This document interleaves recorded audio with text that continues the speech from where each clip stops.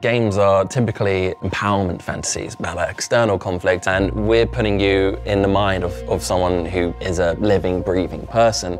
And so the decisions you're making aren't about high score, it's not about avoiding a game over, it's literally about the soul of this character and wanting to preserve that and wanting to do what's right for Erica. I think if you're not familiar with games, the easiest way to pitch this would be to say it was like an interactive film, but we think it kind of doesn't deserve to be like a subsidiary of like an existing sort of medium. It really feels like it's its own sort of thing between something like film and games. So we don't want to say too much right now about the story, but ultimately this is Erica's story and you are guiding it. And the heart of that story kickstarts with a traumatic childhood event, which haunts her until her adulthood.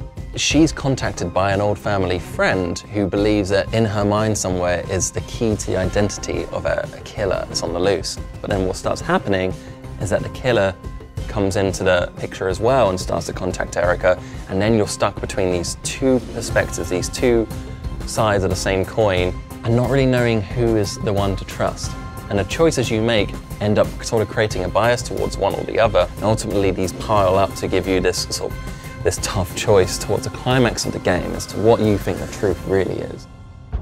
Originally, we designed it as a very solo, intimate experience where it's just you and Erica and her world. When we started playtesting it, we realized that people would just sit on the sofa alongside their friends and they start getting into arguments about what's the right thing to do, and they can just watch it without having to understand what the game mechanics are at all because the cinematic experience is so seamless, it feels like something you just watch on TV. It really works as like a backseat gaming experience, which is something that's always been like an interesting subject to me. I've been watching you, Erica. Whether you're playing Erica or you're watching it almost passively and you're just in a sort of a social situation, it generally feels like watching a Hollywood film with the same pace and the same production value and that sort of flow that you're familiar with after like 100 years of filmmaking. What it allows you to do that a film doesn't is make you an active participant in that.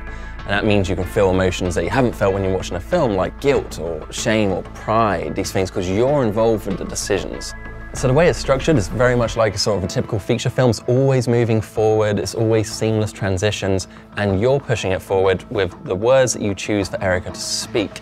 And she won't speak unless you choose for her to speak. It's not like you're only involved some of the time. You really are in control of this experience. You're interacting every like 15 to 20 seconds, which creates this like great gameplay flow. But we didn't want it to just be about dialogue. It's also about touching the world. And so by using your smartphone and PlayLink, you can do something like wiping condensation off of a window and peering through to the other side, or just wiping a tear from somebody's cheek. There's even like sensitivity in this world, so like the speed that you do these things. If you open a door fast, it makes too loud a creak, you'll see Erica react to the fact that maybe she's made too much noise and she should be quiet. It's about allowing your actions to be louder than words, essentially. So in film they say don't say it, you've got to show it. So in games it's not just showing it, but it's allowing you to express it with the choices you make through touch.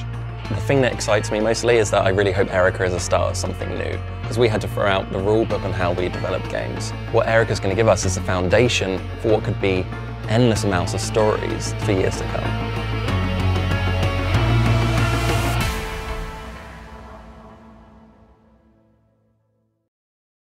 PS4 for the players.